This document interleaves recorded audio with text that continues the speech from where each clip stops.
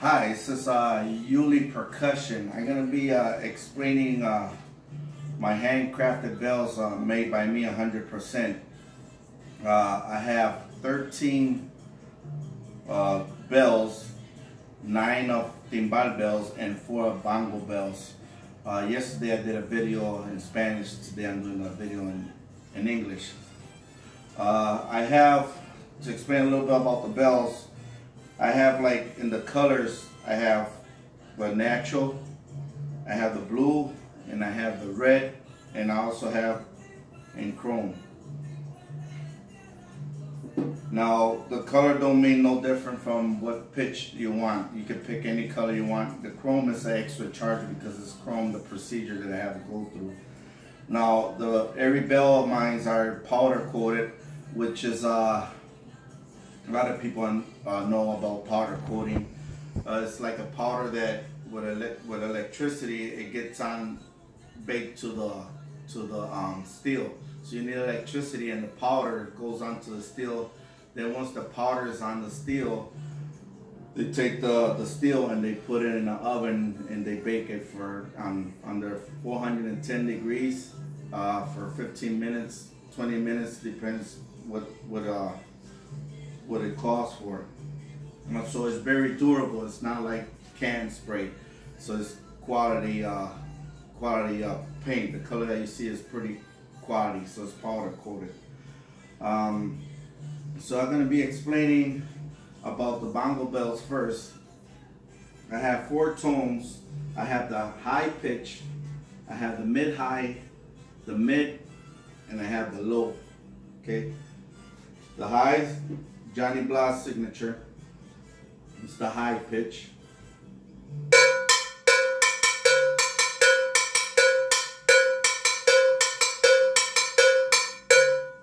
You're gonna be putting it facing towards your way so you can see the angle of the mouth and see the difference. That's what makes the different tones on the bells. That's the secret of different tones. Mid-high. Pocholo segundo signature.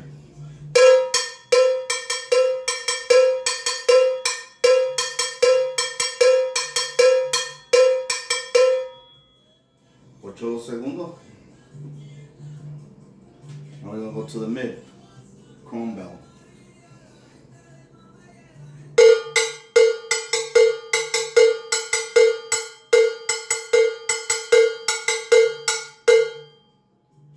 Mid pitch. Now we're going to go to the low pitch.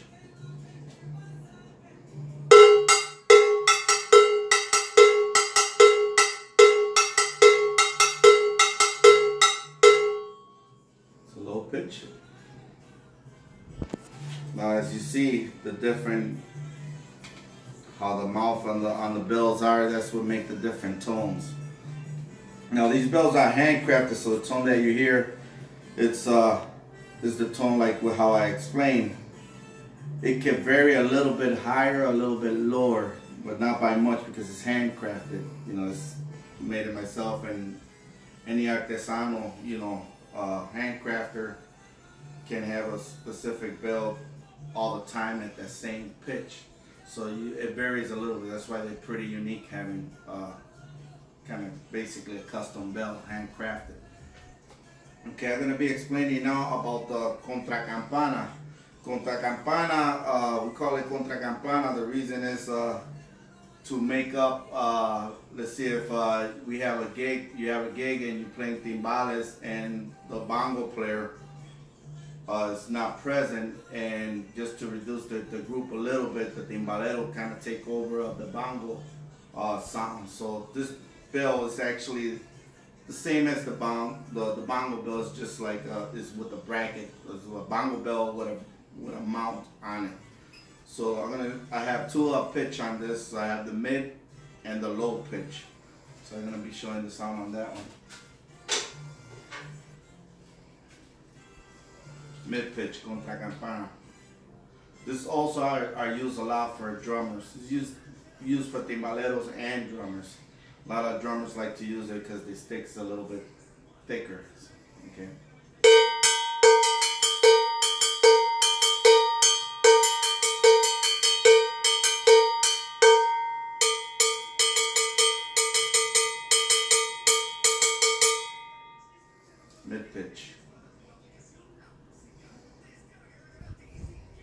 the clear coat. This is powder coat. All the bells are powder coated.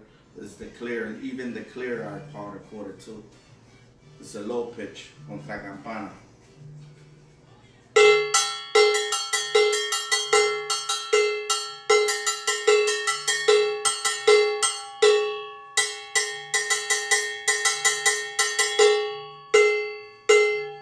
Low pitch contra campana.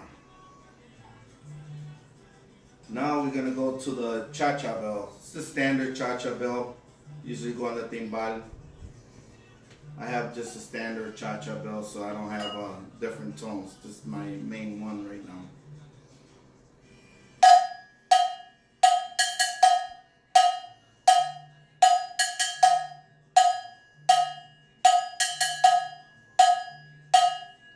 Ulipercussion cha-cha bell. Now we're gonna go by these two, called the low profile. A lot of them call the half moon because it's kind of like half bell. It's a pretty low profile. I have two here. And the reason is because I have two different low profile bells. I'm gonna explain the difference right now. Okay, this one I call a low profile, but it's thin in the top part. The other low profile is a little bit thicker, but this one is thinner in the top, white in the front, and it's flat. It's flat in the top.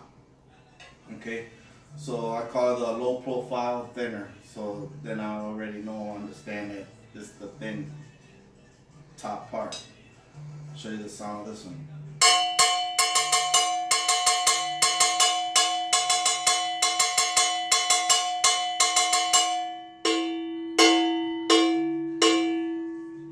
Profile half moon, thinner.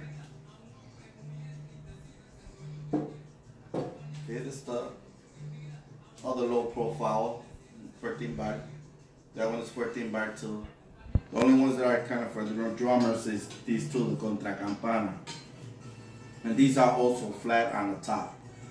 Now this half moon, low profile, have a little curve on the top. It's a little bit wider on the top, and this is actually a chrome one. So I'll show you, let you hear the sound of this one.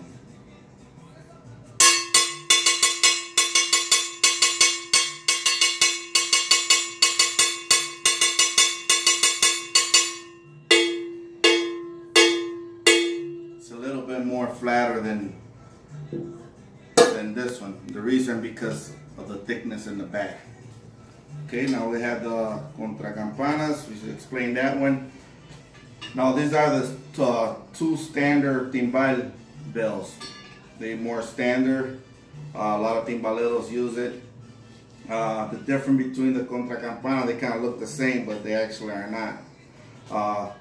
This have the timbal bell, the original, it's a little bit thinner than the bongo bell. Bongo bells usually is a little bit thicker, you know, the material. This is a little bit thinner. That's why you have that unique timbal sound. This one have a little curve. It's kind of my design, this curve on the top. It's a little bit different than some other bells, so it's kind of like my signature. So it's the mid pitch.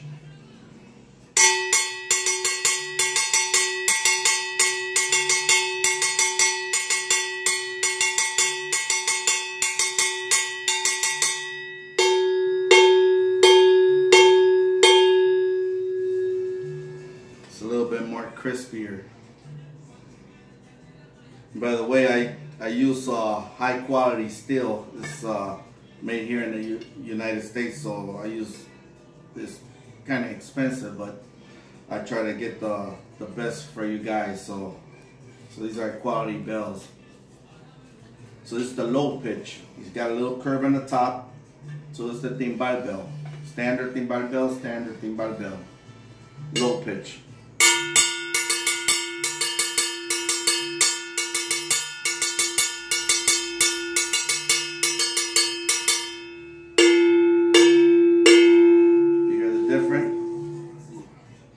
Mid pitch, timbal.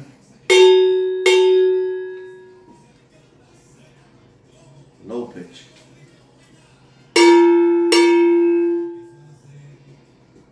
Okay, you have these two.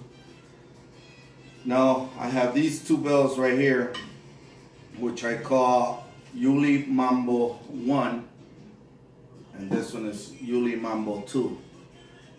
That's so whenever you want to purchase a bell, you know more or less how to tell me, and I'd be able to understand. We can communicate. That's the reason why it's this video. Okay, the Uli Mambo 1, it have the shape kind of like the JCR shape. I have my curves a little bit different on the top, so it's not exactly the same. The sound is a little slightly different, but just so you can have ideas, like the JCR shape. I have one right here, which I'm going to be comparing the sounds a little bit too, so you can have an idea. So if you see this, the JCR, and this is Ulipercussion number 1. So same height, same feel. The reason I did it so you can have that same feel. Now, like I said, my design is a little bit different. You see the mouth is different, but it feels kind of the same. So let me compare these two. Uli Mambo 1.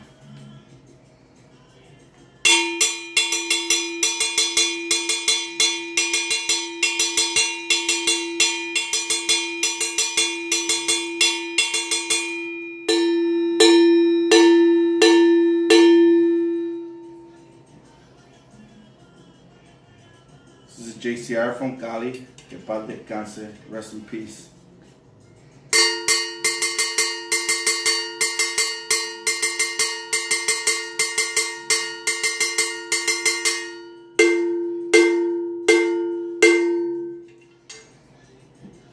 Uli Mambo 1.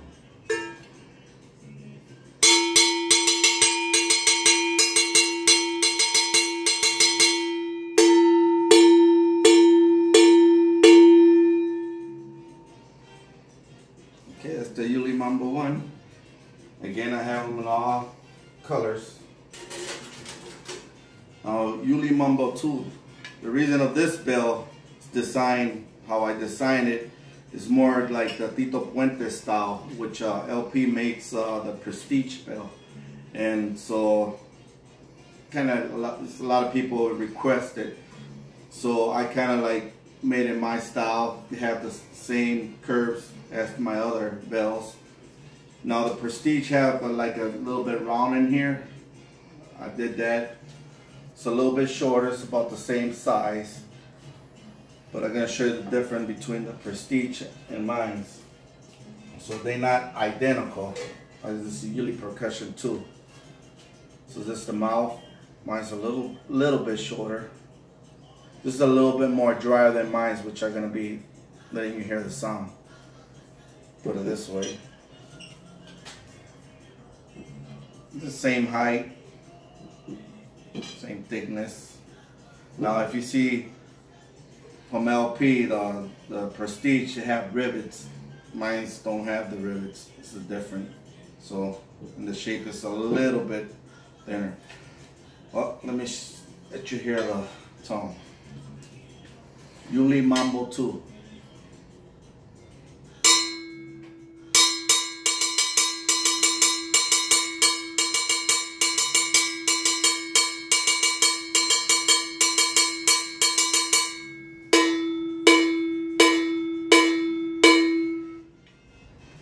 Prestige.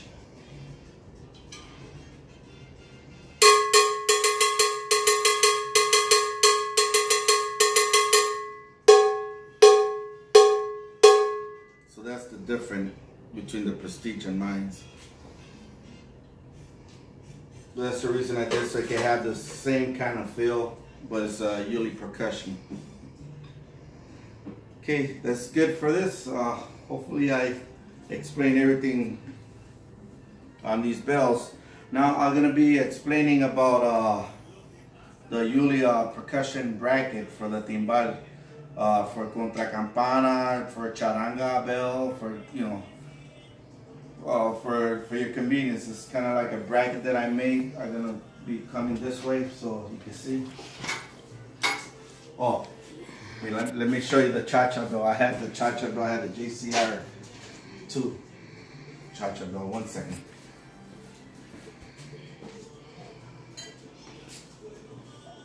Just so you can have an idea of the sound. So this is the JCR and this is the Ulipercussion. Compare the sound a little bit on these two.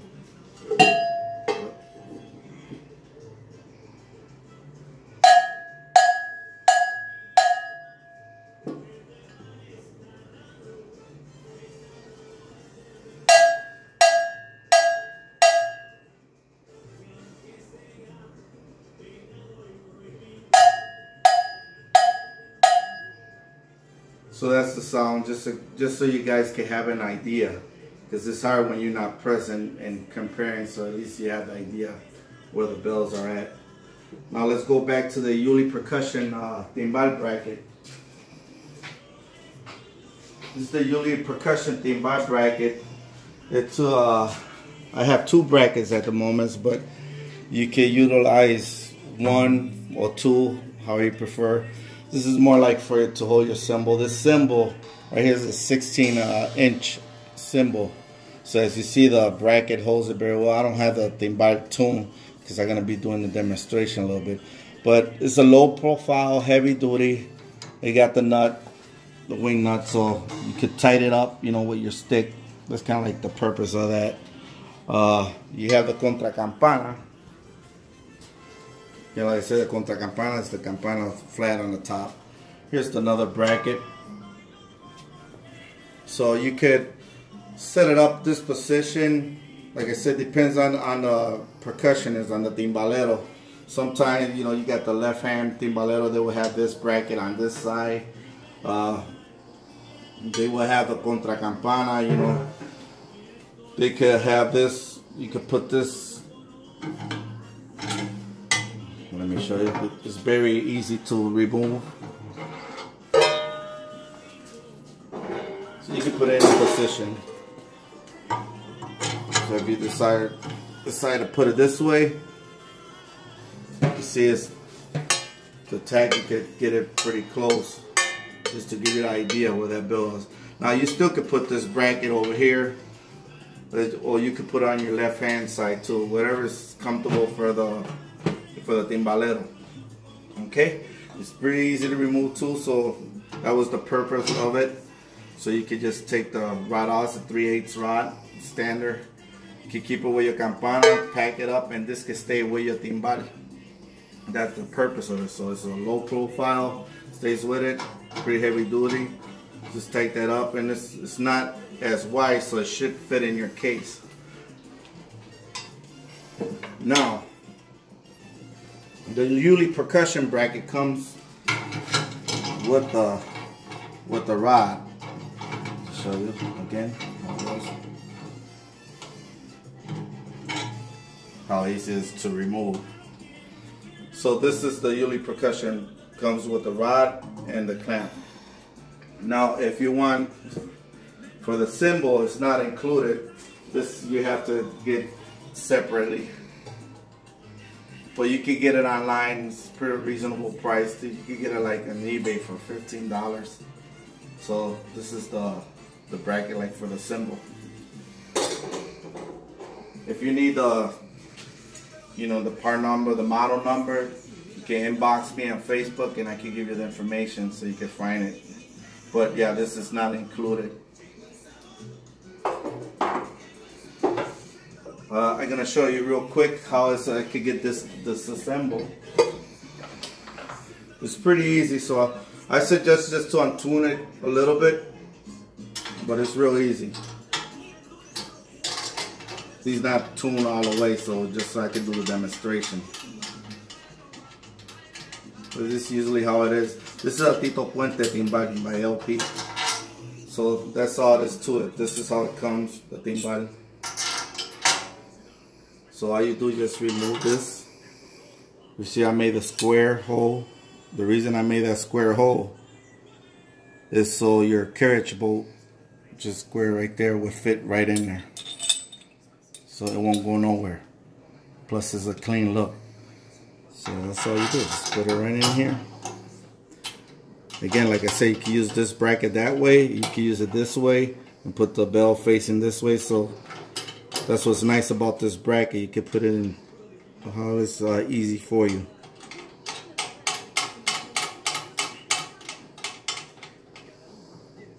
Now that's it. That's how you assemble it. Now it only works for there's different models of timbales. So just to give you an idea, let me take it back off again to be clear.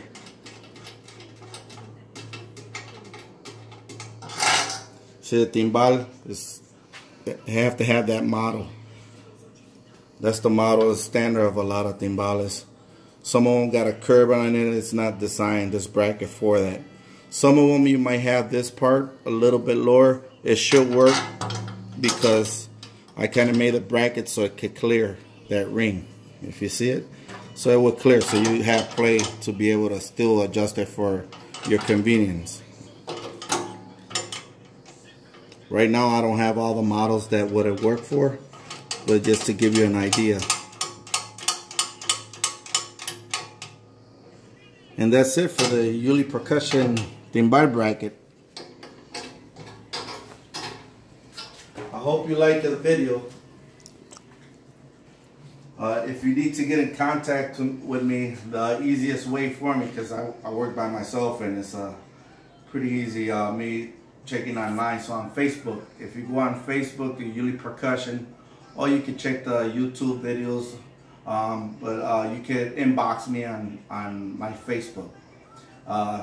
Feel free to do your videos when you have my bells and put it on my page, tag me onto it. So, and thank for your support. It's been going very well. Thanks for you guys, and that's why now it's Ulipercussion LLC. So thank you and have a blessed day.